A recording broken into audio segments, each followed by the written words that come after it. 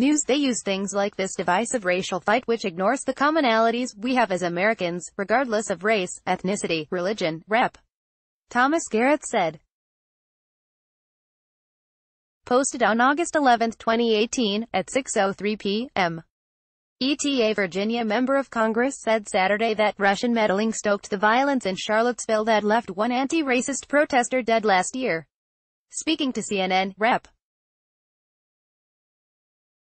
Tom Garrett, a Republican, said that he and the director of the FBI received a closed-door briefing roughly 2 months ago about the 2017 Unite the Right rally in Charlottesville, a town he represents.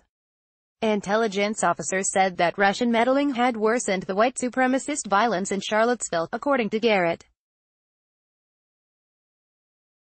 Garrett didn't specify what Russian government agents did, though they have used Facebook to incite racial tension in the past. I asked if Russian intermeddling had to do with fomenting the flames of what happened in Charlottesville. I was told, yes, it did, Garrett said. As a member of the House Committee on Homeland Security, that's seriously what scares me most. Americans pitted against Americans over real differences but that are minimal in the grand scheme of things. Garrett's office did not immediately respond to a request for further comment from BuzzFeed News. Local activists in Charlottesville disagreed with the congressman's remarks. Russia had nothing to do with what happened in Charlottesville, tweeted Emily Gorsensky, an anti-racist activist who protested the Unite the Right rally last year and has worked to expose the identities of the white supremacists involved. I have seen the perpetrators with my own eyes, been inside their organizing circles, exposed them, and more.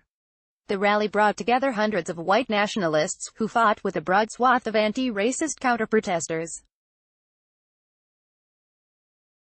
One white nationalist, James Alex Fields Jr., allegedly rammed his car into a crowd of protesters, injuring dozens and killing 32-year-old Heather Heyer. The organizer of the Unite the Right rally, Jason Kessler, has planned an anniversary rally for August 12 in Washington, D.C., which is set to take place in the park in front of the White House.